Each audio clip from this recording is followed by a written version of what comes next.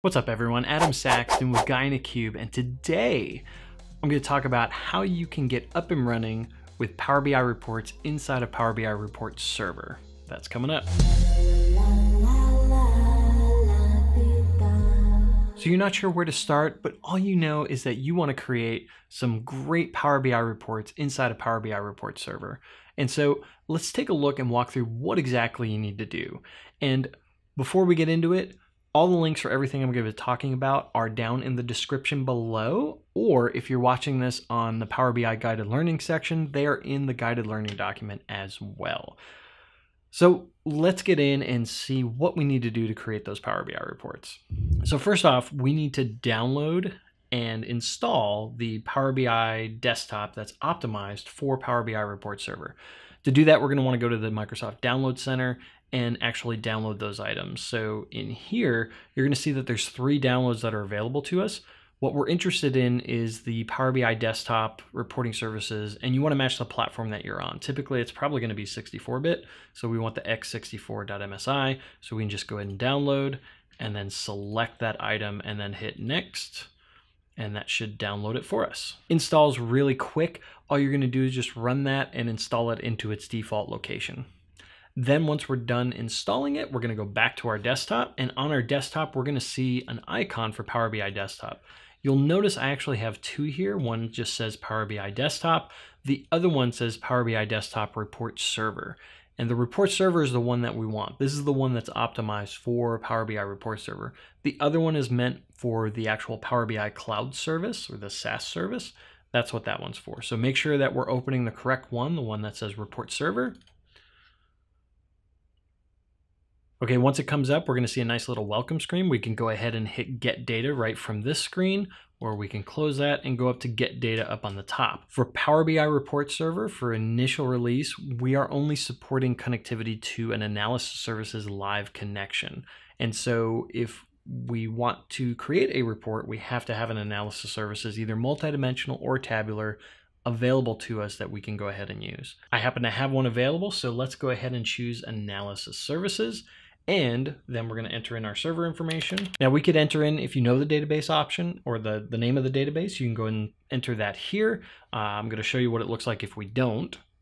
And then we want to make sure that Connect Live is selected. Once that's done, go ahead and hit OK. And if you didn't enter in a database name, you'll get a navigator that comes up and you can select the database and model that you want. So we'll go ahead and expand. We're going to use Star Wars in this case. We're going to do model and hit OK, and then you'll notice that we've got some fields and whatnot on the right. Power BI Desktop optimized for Power BI Report Server is exactly like, in terms of usability, is the same as the Power BI Desktop for the main service. So if you're familiar with Power BI Desktop overall with creating visualizations and reports, this should be very familiar for you, and you can do everything you could do in Power BI Desktop for the main service for the most part. So from here, we can just go ahead and, drag some fields and stuff and create our visualizations. I've already got a report created, so we'll go ahead and take a look at that. And so here's my actual finished report.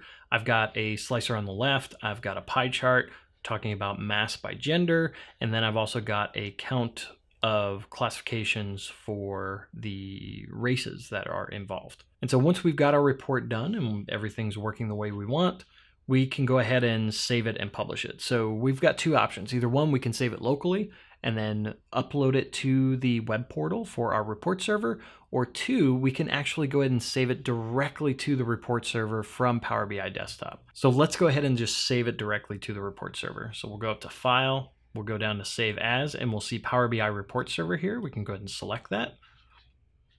I've already got my server here in the list. If you didn't, you just put in the URL for your server. So it's going to be /reports on the end of the URL, and then we'll hit OK. And then it will come up with a list and show you folders if there are folders available. In this server, it's a brand new server, so there's no folders. If you did want to put this in a folder on the report server itself, you'd want to go create those folders inside of the web portal first before you went to go upload it. So in this case, this is fine. We're going to go ahead and hit OK.